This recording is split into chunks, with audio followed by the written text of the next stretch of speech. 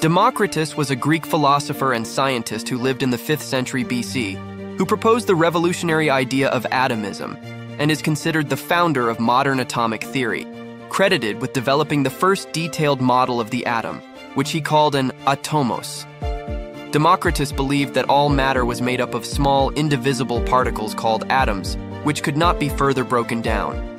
His ideas laid the groundwork for the work of later scientists such as Plato, Aristotle, and Lucretius. None of Democritus's original work has survived, except through second-hand references.